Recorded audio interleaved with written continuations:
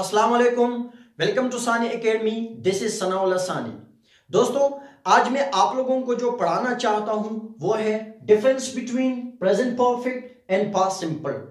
Present perfect और past simple tense जो है, इनमें मैं आप लोगों को डिफरेंस बताने जा रहा हूं कि इन दोनों टेंसेस में डिफरेंस क्या है। इतना तो आप लोगों को पता ही होगा कि प्रेजेंट परफेक्ट और पास्ट सिंपल क्या है। ठीक है, प्रेजेंट परफेक्ट जो अक्सर हम इस्तेमाल करते हैं कि सब्जेक्ट प्लस हेल्पिंग वर्ब में जो है हैज एंड हैव आता है, प्लस वर्ब की थर्ड फॉर्म इस्तेमाल होती है, देन अदर वर्ड इस्तेमाल होता है। ठीक है, और पास्ट सिंपल क्या है कि सब्जेक्ट प्लस वर्ब की सेकंड फॉर्म इस्तेमाल होती है और इसके बाद अदर वर्ड जो है हम इस्तेमाल करते हैं, ऑब्जेक्ट, अदर वर्ड एटसेट्रा। ठीक है, तो present perfect and past simple इतना तो आपको पता होगा कि for example I have eaten meal, she has eaten meal, she has taken T. ये जो भी है प्रेजेंट परफेक्ट में हम इस्तेमाल करते हैं, और पास्ट सिंपल में आई एट मील, ही टुक टी। ठीक है, इतना तो आप लोगों को पता ही होगा कि प्रेजेंट परफेक्ट और पास्ट सिंपल के क्या क्या सेंटेंसेस हैं, हम किस तरह इस्तेमाल करते हैं। लेकिन इस वीडियो का मकसद क्या है, आज मैं बेसिक कॉन्सेप्ट आप लोगों के लिए लेकर आया हूं कि दोनों में डिफरेंस क्या है।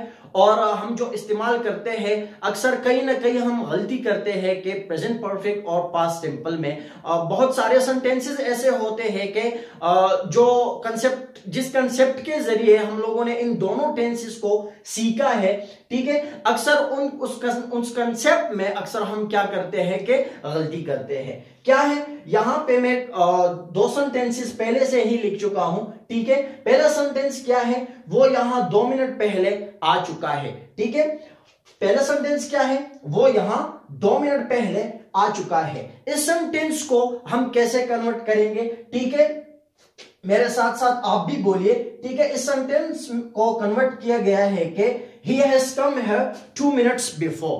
ठीक है, he has come here 2 minutes before, वो यहां 2 मिनट पहले आ चुका है। दूसरा सेंटेंस क्या है हमारे पास, वो पिछले साल इम्तिहान पास कर चुके हैं। They have passed the examination last year। वो पिछले साल इम्तिहान पास कर चुके हैं। They have passed the examination last year। ठीक है, अब हम क्या सोचते हैं कि यहां सेंटेंस में, सेंटेंस के एंड में चुका है आया है, और यहां पे सेंटेंस के एंड में चुके हैं आया है। ठीक है, तो इस वजह से हम क्या करते हैं कि इस टेंस को, इस सेंटेंस को सोचते हैं कि ये प्रेजेंट परफेक्ट टेंस का ही सेंटेंस है, और हम इन सेंटेंसेस को इस तरह चेंज करते हैं। ये दोनों जो सेंटेंसेस है, ये भी रॉन्ग है और ये भी रॉन्ग है। रॉन्ग क्यों है, मैं आप लोगों को बताता हूं कि ये दोनों सेंटेंसेस क्यों रॉन्ग है। ठीक है, या वो यहां 2 मिनट पहले आ चुका है, इस सेंटेंस में हम क्या करेंगे, हैज कम को हटाएंगे, यहां पे क्या करेंगे, cam. He cam here 2 minutes before, और नीचे जो सेंटेंस है हैव पास्ट को हम क्या करेंगे, खत्म करते हैं। ठीक है, यहां पे क्या हो जाएगा, दे passed the examination last year. वो पिछले साल इम्तिहान पास कर चुके हैं, वो यहां 2 मिनट पहले आ चुका है। He came here 2 minutes before and they passed the examination last year। ठीक है, ये सेंटेंसेस इस तरह है। अब दोनों सेंटेंसेस क्या हो गए हैं, करेक्ट हो गए हैं। ये भी सही है और ये भी सही है। अब मसला क्या है, ठीक है, हमने हमेशा इस तरह सीखा है कि सेंटेंस के आखिर में अगर चुका है, चुकी है, चुके हैं आ जाए तो वो क्या होगा, प्रेजेंट परफेक्ट टेंस होगा।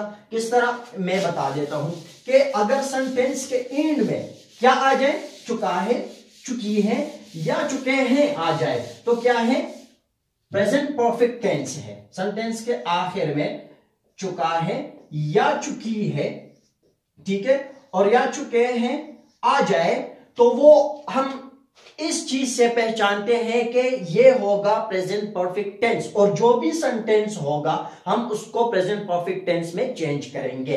हालांकि हरगिज इस तरह नहीं है। ये जो कंसेप्ट है ये आज के दौर में फ्लॉप है। इस कंसेप्ट के जरिए हम किसी भी सेंटेंस को चेंज नहीं कर सकते, क्योंकि पिछले 2 सेंटेंसेस मैंने आप लोगों को बताया, उसमें जो कंसेप्ट इस्तेमाल हो चुका था, आखिर में सेंटेंस के एंड में चुका है आया था और चुके हैं।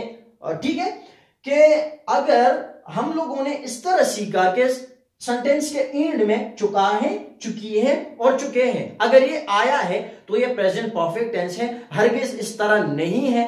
वजह क्या है, कंसेप्ट क्या है, लॉजिक क्या है, मैं आपको बताऊंगा, ठीक है। और पास्ट सिंपल टेंस को हमने किस तरह सीखा है, ठीक है, हमेशा हमें इस तरह सिखाया गया है कि अगर सेंटेंस के आखिर में, ठीक है, क्या आ जाए। फॉर एग्जांपल यहां पे एक सेंटेंस है कि मैंने खाना खाया था, मैंने खाना खाया था। अगर खाया था, खाई थी, खाए थे, इस तरह कुछ आ गया तो ये क्या होगा, पास्ट सिंपल टेंस होगा, या सिंपल पास्ट भी आप कह सकते हैं। हरगिज इस तरह नहीं है। तो इसमें क्या है, कॉन्सेप्ट क्या है, बेसिक लॉजिक इसमें क्या है, बेसिक कॉन्सेप्ट क्या है, आज मैं वो आप लोगों को बताने आया हूं, ठीक है।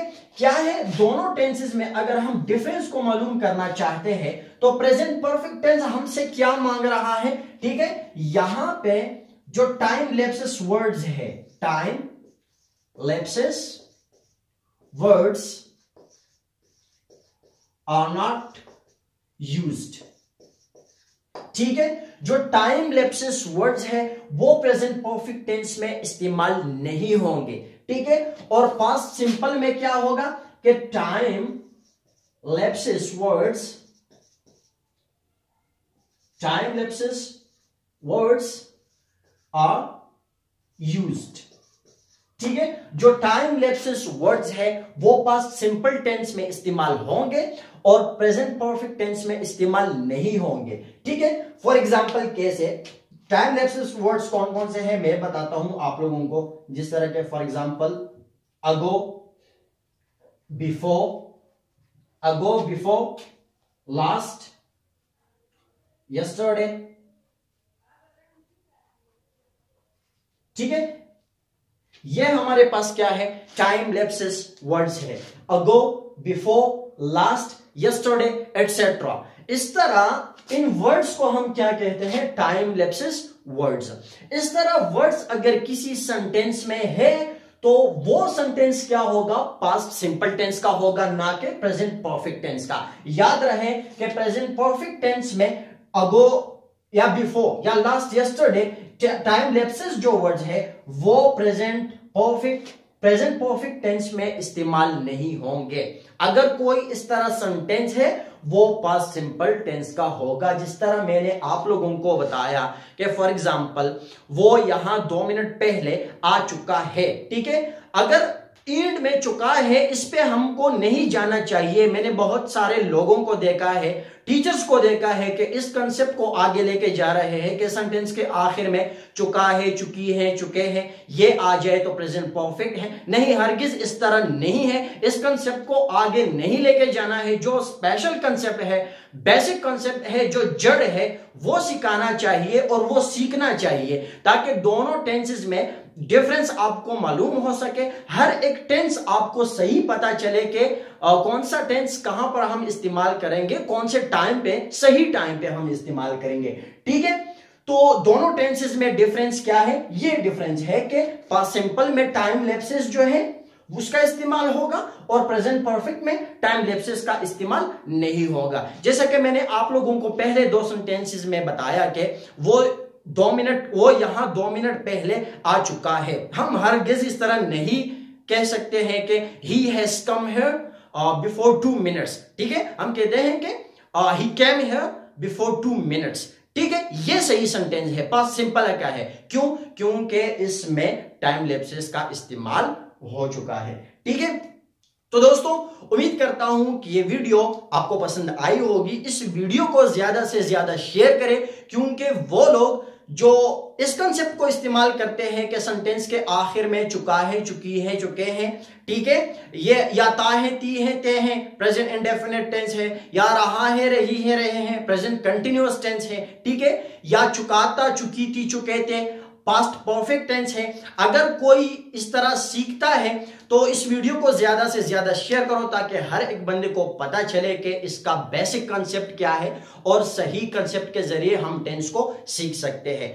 तो इस वीडियो को ज्यादा से ज्यादा शेयर करें और सानी एकेडमी के नाम पे जो यूट्यूब में चैनल है उसको सब्सक्राइब करें और बेल का आइकन भी दबा दें, ताकि हर वीडियो की नोटिफिकेशन आपको मिल सके। और एक बात और दोस्तों, अगर आपको जानना है कि बिफोर एंड अगो में फर्क क्या है, बिफोर एंड अगो इन दोनों वर्ड्स में फर्क क्या है, तो एक वीडियो पहले से बन चुकी है और मैं डिस्क्रिप्शन में लिंक दे दूंगा, ये भी आप देख सकते हैं। ठीक है कि what's the difference between before and अगो, इन दोनों में क्या डिफरेंस है, लिंक मैं डिस्क्रिप्शन में दे दूंगा, आप वो भी देख सकते हैं। ठीक है, और इस वीडियो को ज्यादा से ज्यादा शेयर कीजिएगा। मिलते हैं नेक्स्ट वीडियो में, तब तक के लिए अल्लाह हाफिज।